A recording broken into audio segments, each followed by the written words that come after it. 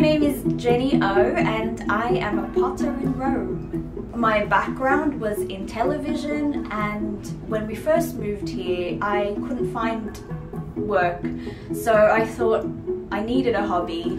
That's how I found pottery, and slowly this hobby just became a passion that I wanted to continue. And I just thought, if I can turn this passion, this hobby, into something I could do more and, you know, work less, it would be fantastic.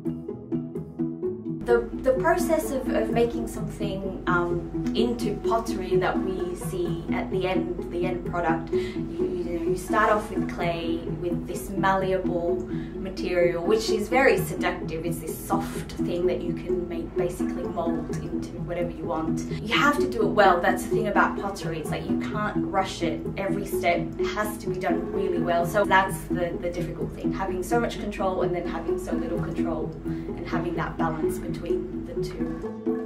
So basically everything that I make is for daily use, but how I like to think about what I make is that I want things to be useful every day, but also things that bring people you know, a bit of happiness, a bit of joy. It's a privilege to be part of someone's home in that way.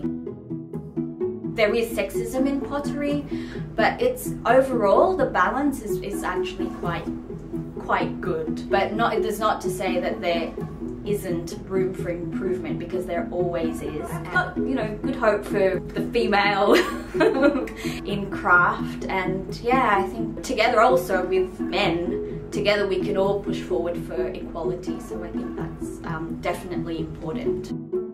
Whatever your passion, I just encourage you to just go for it and jump right in there and take the baby steps that you need to achieve those goals.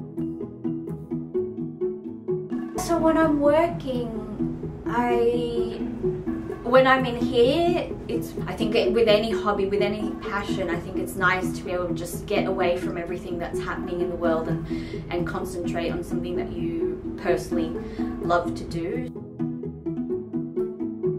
My advice would just be for people who have a passion and want to pursue it, is to just go for it. And you know, you can take little baby steps. Like, it doesn't have to be one whole big jump into the ocean of the unknown. And if it brings you a lot of joy and satisfaction, I think that's, you know, that's a great goal to achieve.